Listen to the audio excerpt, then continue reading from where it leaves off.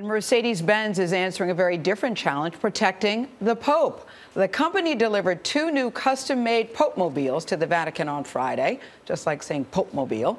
They have bulletproof windows and a larger dome, and they're slightly lower to make it easier to put them on an airplane.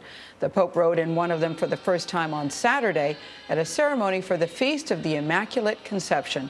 And was there any doubt that the Popemobile would be white? Yeah. No snazzy red.